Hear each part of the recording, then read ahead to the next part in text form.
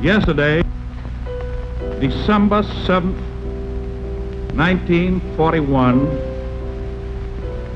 a date which will live in infamy. Our West Coast became a potential combat zone. Living in that zone were more than 100,000 persons of Japanese ancestry. We knew that some among them were potentially dangerous. Military authorities therefore determined that all of them, citizens and aliens alike, would have to move. They're putting us into these camps to protect us from the outside world.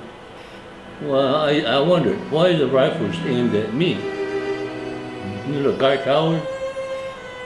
Well, I learned a lot. That was many, many years ago.